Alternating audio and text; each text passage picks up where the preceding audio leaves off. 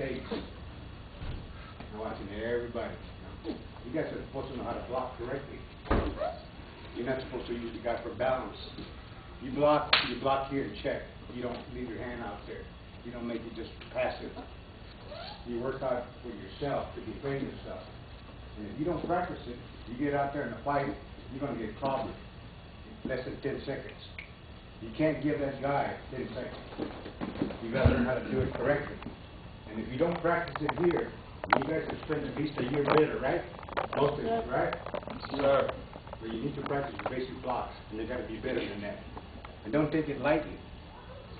Don't take it lightly, because one day, some of you are going to be confronted out in that street. And if you don't practice it here and put it in your head how to do it correctly, you're not going to be worth a damn out there in the street. And I stood back here and let my guy teach. He's being evaluated also.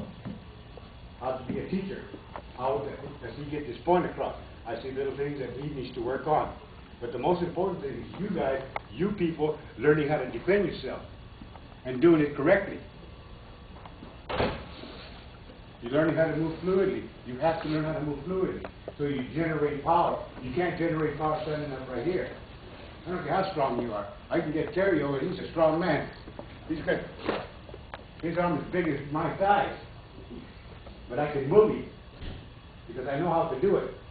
And you need to practice it. You need to put it up here.